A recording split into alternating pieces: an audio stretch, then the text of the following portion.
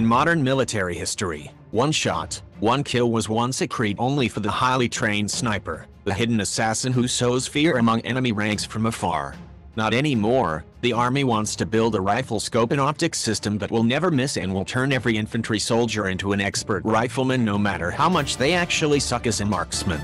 Okay, perhaps that's a bit dramatic, but it's the focus of a batch of optics and targeting programs currently underway at the Army's Armament Research, Development and Engineering Center or ARDEC at the Picatinny Arsenal in New Jersey.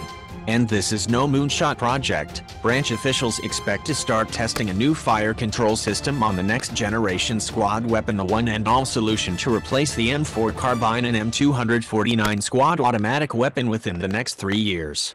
Speaking at the Association of the U.S. Army Innovators Corner on October 10th, ARDEC's Darren Ward detailed several programs currently in development by the Arsenal's Optics and Targeting Center. They include the Small Arms Weapon and Fire Control Device, which utilizes a specialized laser that Army Times described as a combination of a laser rangefinder, long-wave infrared camera and video camera, all running off 6 AA batteries to stay locked on specific targets downrange, automatically adjusting a rifle to compensate for recoil and other external forces. The rifle integrated optics, which functions like a heads-up display embedded inside a conventional rifle scope.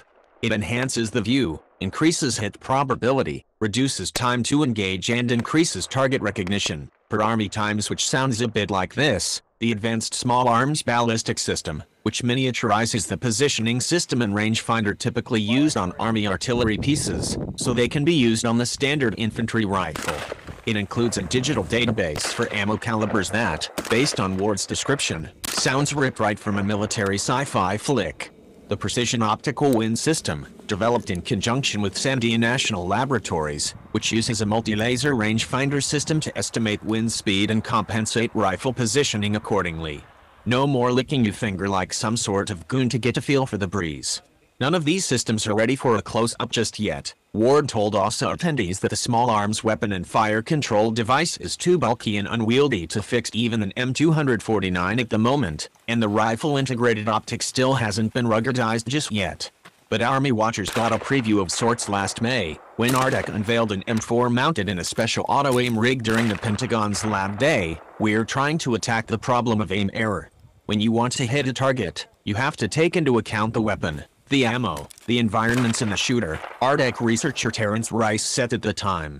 And given the fact that we're using sensors, computers and hardware, we can engage targets faster now. What this concept does is reduce aim error and engage targets quicker. The week before ARDEC rolled out its unusual M4 rig, rifle guru and retired Army Major General Robert Scales testified before the Senate Armed Services Committee on May 17 that revolutionary advances in computer miniaturization now allow precision to be squeezed into a rifle sight more than any other time in modern military history.